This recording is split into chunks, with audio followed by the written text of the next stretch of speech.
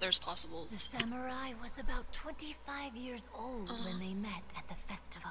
And beat They a met boy again 10 years later in the and face. remained friends. They spent beat. time together drinking, traveling, and sparring. When they had first met, they merely respected each other, but 10 years later, they became best friends. After another decade, the samurai had reached the pinnacle of his swordsmanship and won their duel by a narrow margin.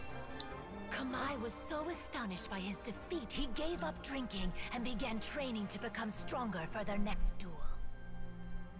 However, another 10 years later, Kamai did not meet the samurai.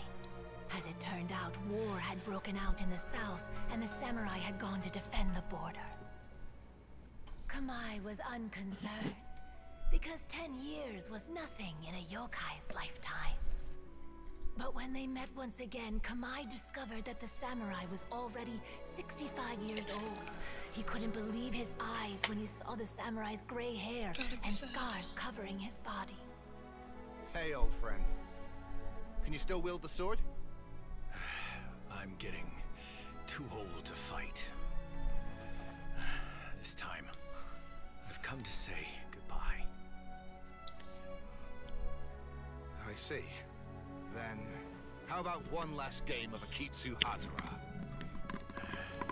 All right. The samurai gave his best effort during the game, but had to quit halfway through because he was too weak. After putting down his agoita, Kamai remained silent for a long time before letting out a long sigh. What a shame.